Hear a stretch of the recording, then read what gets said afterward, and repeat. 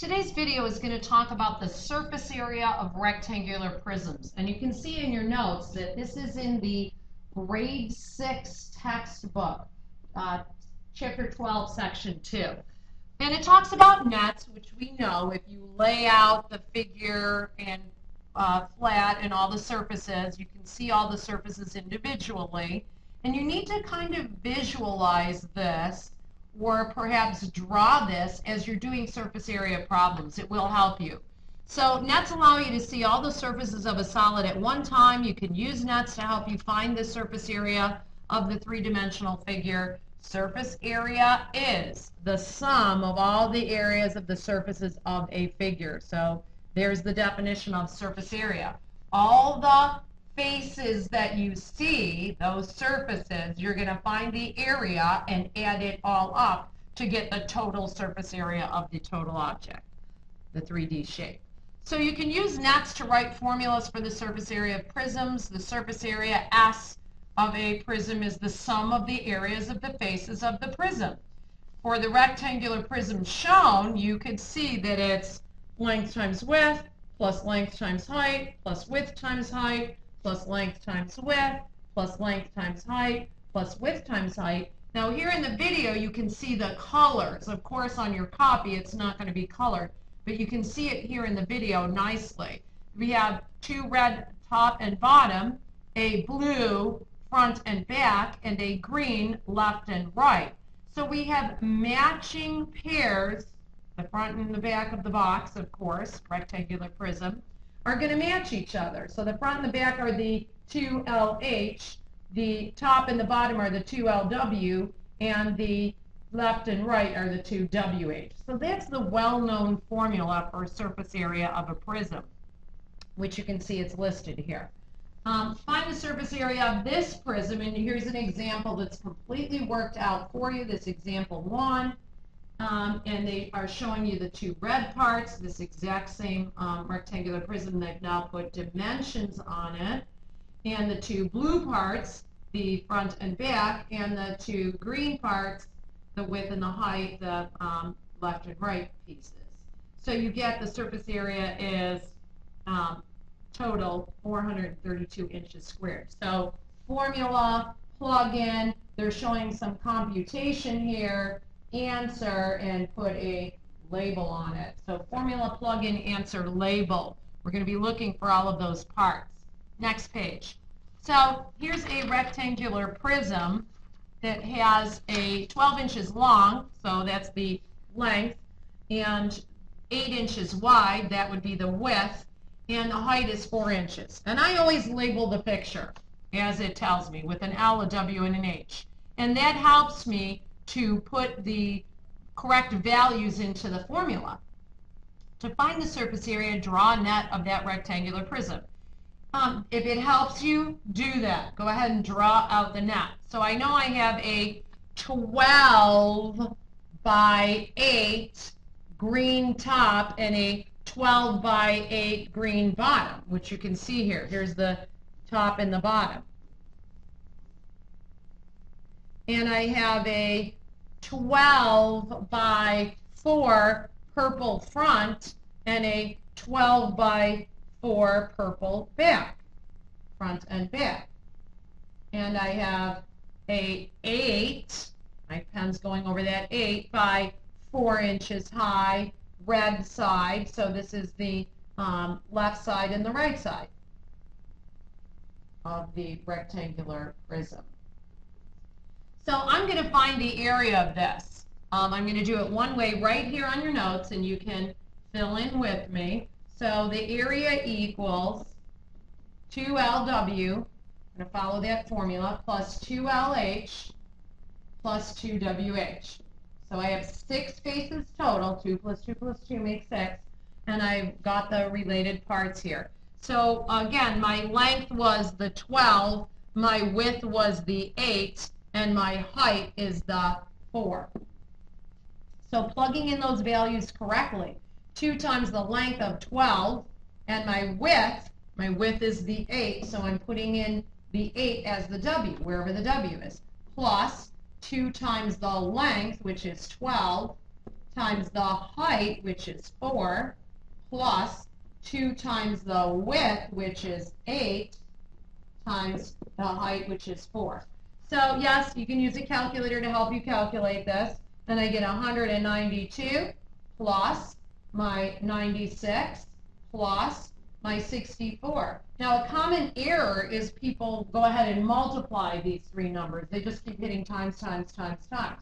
So make sure that you see that it's adding the sum of those two sets of matching rectangles 3 times.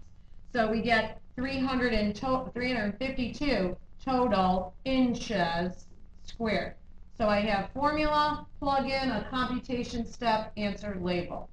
You're going to see on the next page that they do this one a little bit differently. I'm going to leave this picture because would have been nice if they had the picture here. So the picture doesn't match this. It says the surface area of the rectangular prism is the area of its nets. They did it differently. They didn't follow the formula. The length of the rectangle, the total area of the 2 purple and the 2 orange faces, is equal to the area of a rectangle that has a length of 12 plus 8 plus 12 plus 8, which is 40 by 4. I'm going to go back and show you what they're talking about here. They find one large rectangle, the purple and red or orange as they're calling it part. So here's my 12 plus 8 plus 12 plus 8 by 4. So they're finding this rectangle all as one rectangle rather than a 2LW and a 2LH.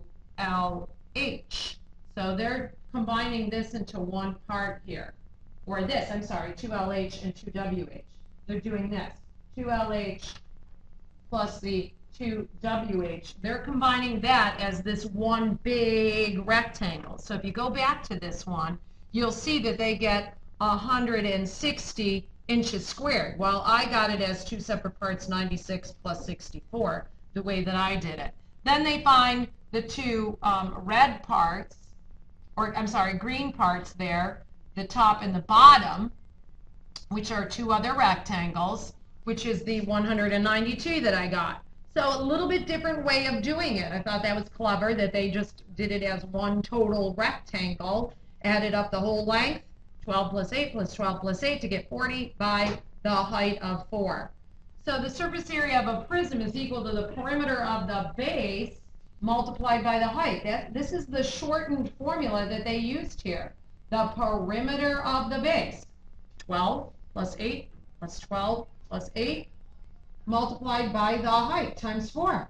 And then added it to the sum of the area of the other 2 bases, those 2 green parts. So yes, you could do the shortened formula. However, New York State on the state exam next year, you're going to see that they're going to give you that 2LW, 2LH, 2WH formula. And doing it as 6 rectangles, doing it as 3 groups of 2 rectangles. Find the surface area of the prism formed by each net. So here's where we can practice. And I just choose a letter in one of these dimensions. I call it out. I usually label it. I'm going to call this length, and I'm going to call my 5 my height, and I'm going to call 7 my width. Does it really matter? No, because multiplication is commutative, and so is addition. And this formula has addition and multiplication in it.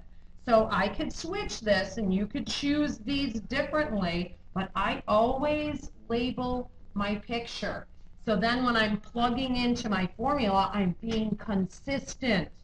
2 times, oh, what did I call L? 9 times the width, what did I call width? 7 plus 2 times, what was the L? 9 times the height, which is 5, plus 2 times that width, which is 7, times my height, which is 5. So I'm being consistent.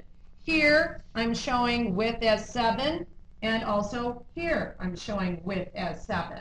That's why I label the picture, so I don't forget what I'm calling length, width, and height. Do you have to do that? No, that's just my trick. It works for me. Could I have done, the trick that shortened version? Could I have added 5 plus 9 plus 5 plus 9, and then multiplied by 7 and done one rectangle, and then the two bases, could have done that as well. I'm going to do it like how our Common Core New York State does it. This is the Singapore way of doing it. This is their version of, okay, when we flatten it out, I make one big, large rectangle here. How about if I find that rectangle, the big, large one, and then add the two bases to it? The top and the bottom are the bases, what they call the bases. So you have a couple versions. I'm not going to make you stick to one version or the other. You choose. I'm going to do it like the New York State way. And the total here would get, and I could use a calculator, which I did, 286 feet squared. Okay, we've got our rectangular prism number 2. And again, I'm going to call my length this time the 14, my width the 10, and my height the 12. Oh, it's a 12 by 12 square. This is a square-based rectangular prism. So I have this, oh, no, it's not. These are all rectangles, right? That's a 12 by 10. Oh, it looked like it was. This is 12 by 10, not a square-based rectangular prism. But we are going to see one of those, which is a little different.